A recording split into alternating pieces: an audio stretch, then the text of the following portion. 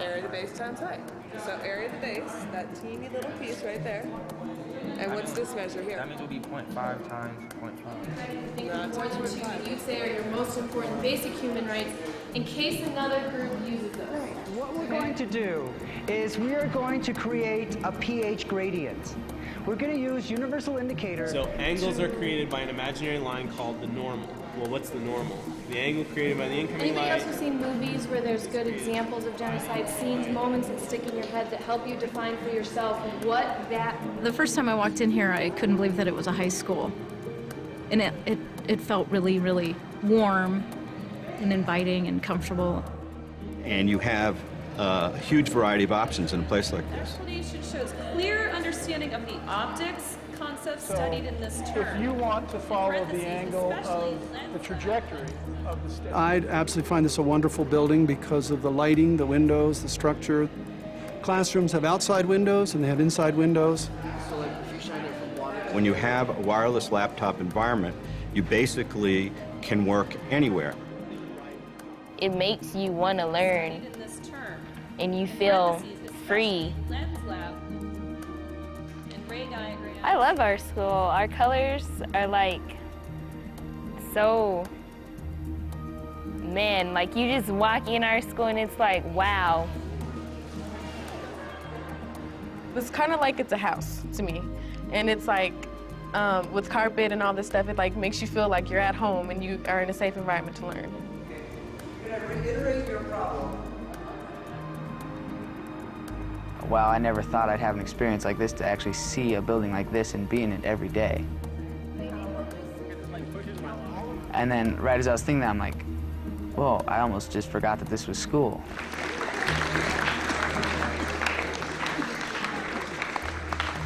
I went to see the boys baseball team on Saturday for their game at George Washington. And I have to say, if you haven't seen the boys baseball team, I was very impressed. So congratulations to them. One of the most exciting things that we have going here is that we are truly a diverse community, and that diversity spans economics, ethnicity, academic preparation, gender, and it gives us the opportunity to really build a truly diverse community where all students are sharing a set of common values and sharing a common vision for where they're going, which is college.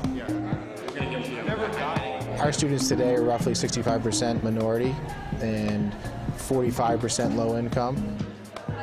This is the most ethnically and economically diverse school in the state. We have everything from homeless kids to kids whose parents have private jets. We have well over 40% representation of girls. In fact, our 9th grade class for this coming fall is over 50% girls. So young girls look around and they see other girls just like themselves doing well in science, mathematics, engineering, technology, language arts, foreign language, and they're not underrepresented.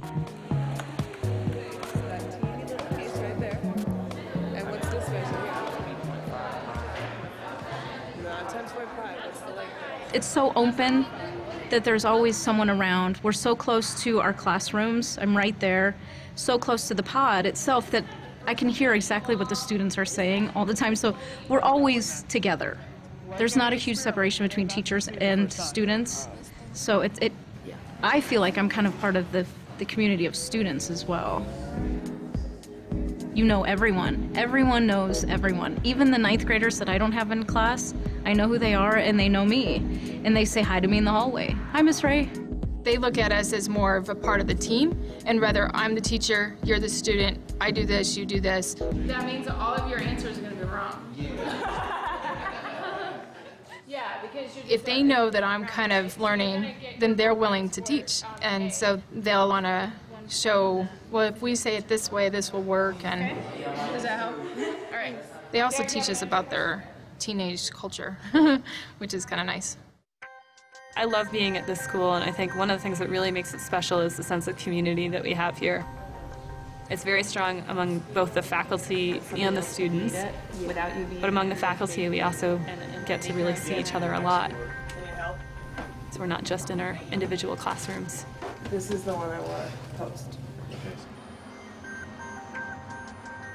The building is basically just devised as spaces to teach in different ways. We have the classroom spaces, which are somewhat traditional, but there's a lot more daylight. They open up. We have the studio environment that flows to the outdoors. And then we have progressively larger scaled spaces, less and less structure, but still can be used for instruction. So that as they use the school differently over time, the school's flexible. There's sockets everywhere so that we can plug up our laptops. I really like using the laptops because it allows me to work where I want to. A lot of the times when I'm in the classroom and I hear something interesting, I can look further into it because I've got a laptop right in front of me and I plug in whatever I wanted to research and it's right there. And you learn a lot more about the concepts that they're teaching because they're accessible. And how's that going to help for your paper? Well, that's going to tell me like I think the space here is definitely designed well for implementing a rigorous curriculum. Okay. The grouping that it allows us to do, the individualization that the building allows us to do really helps in that area. Where does it actually say that? I can spend time for students that need extra work and extra help to raise them to the same level of rigor as the students who can do it much more quickly on their own. Okay, that would be the quote you could take out of that. And that individualization is literally built into the design of the building. I use 2 grams, remember, because we weighed it out and measured it. So it's 102 times, did you get 5.5? 11.6. Maybe you didn't. Kids today expect to be much more actively involved in their learning. I keep track. And so the learning environments have to be able to support active involvement in learning, which is more than just minds on. You keep on going. It's minds on, hands on, bodies on, kids actively doing and constructing knowledge. Drivers, are you ready? Yeah. On your mark, get set, go. Yeah, go Aaron. Oh, God. We got it. Somebody get the ball. Their button's too high. Goal. Well done, well done. It's a cool school. That's what we wanted to have, was a really cool school. And we wanted kids to want to go to school. And that's really, I think, to me, again, it's half the battle. I think that if kids want to be there, they're going to want to learn, they're going to want to spend time there. And it's important for quality environments to be able to enable that to happen. I'll be coming around still. If you feel like you have questions, tell me how close. Like any experiment, you may not succeed. You're going to get your full points for A. When we started the project, we interviewed a whole bunch of students and we asked them what would they want to see the school to be. And every single student said, cool. You know, they use the word cool a lot, teenager, and it's just, we want a cool school. They're very playful, so they want an environment that is playful, that is not restricted to a certain extent. It's, you know, giving them a little freedom, a little bit of freedom, a little bit of flexibility helps. They would think that this is an important place to be, and they're not going to mess it up. All along the hallways, there's like chairs and stuff, like cushions, and like where you can just sit with your friends and do homework, or sit with your teachers and like get extra help. And it's beautiful. It's like take your breath away beautiful, because like this is stuff that you see on TV, never like in real reality. For high school teenagers, I mean, we're teenagers. It's a little bit like the word onomatopoeia, you know, words that sound like what they mean.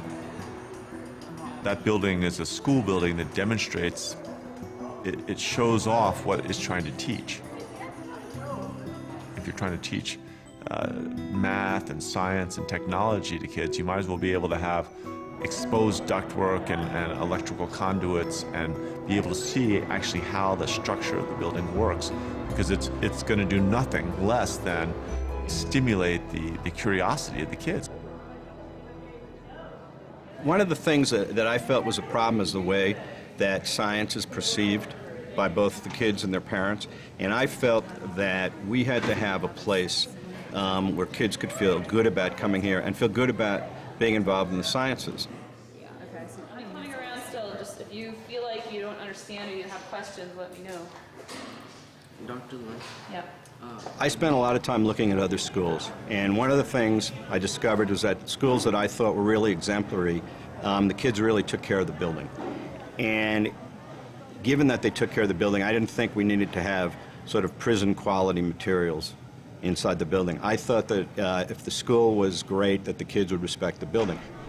That gave us a lot more freedom in terms of what we could do. It also, because we were building to a very tight budget, allowed us to use some materials such as storefront glass.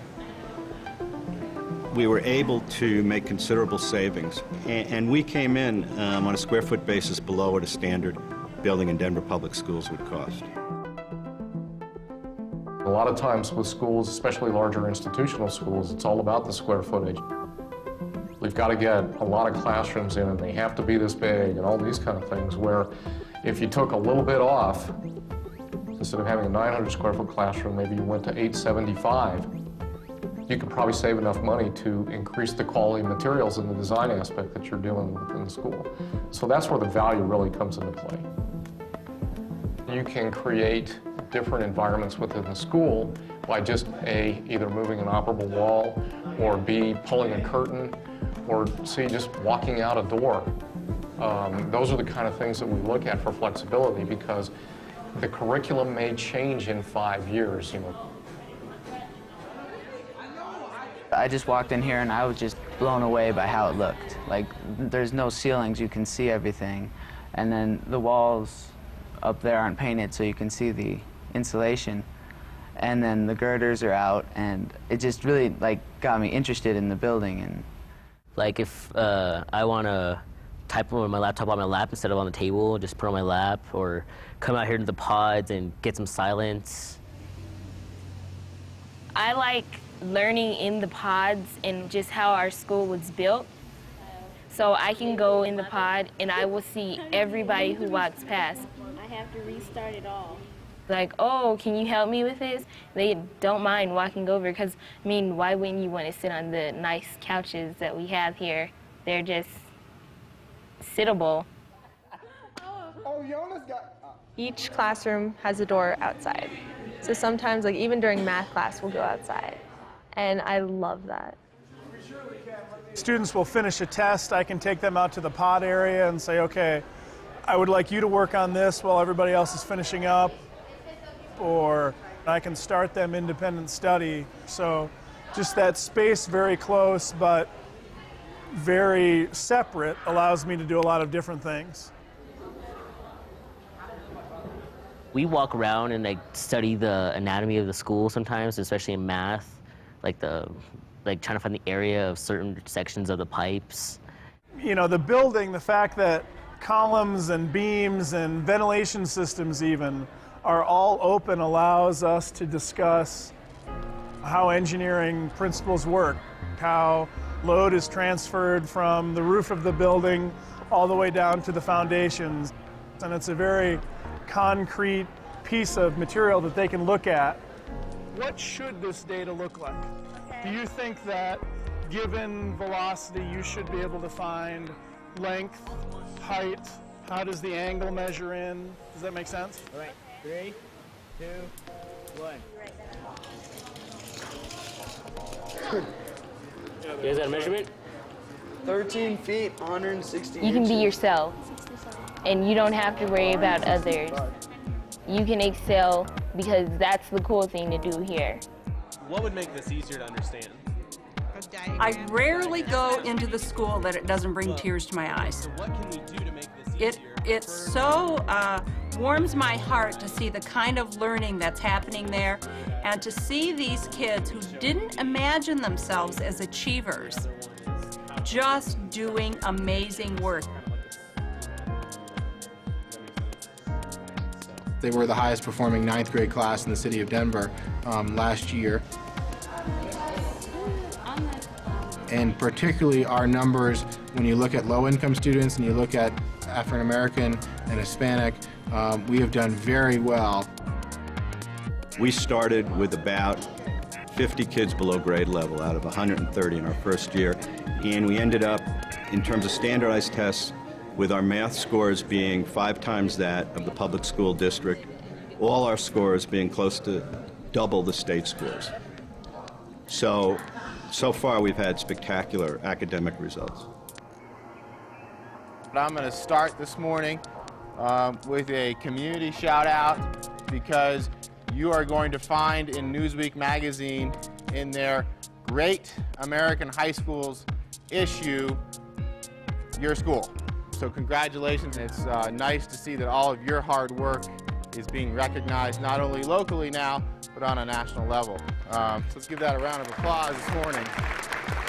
It's a positive place to learn and to work, and I don't think that we have to have a traditional school that's like a box.